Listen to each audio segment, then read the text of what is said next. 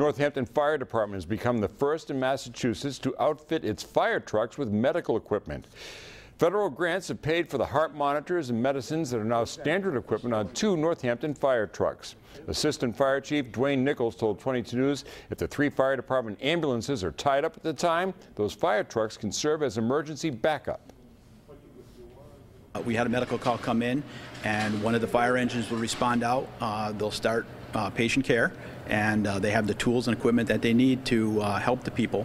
Trained EMTs aboard the fire trucks would help the patient until an ambulance arrives to take someone to the hospital.